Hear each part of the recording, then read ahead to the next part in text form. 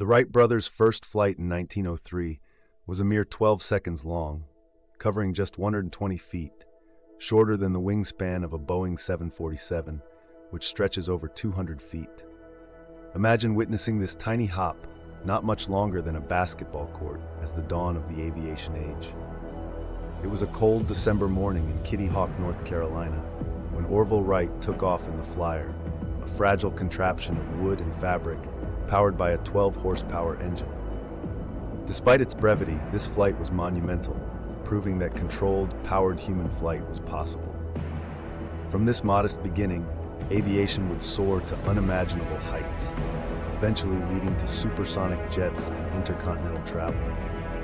The early skeptics couldn't have envisioned how this brief airborne moment would revolutionize transportation and connect the world, showing that sometimes the smallest steps lead to the most extraordinary journeys.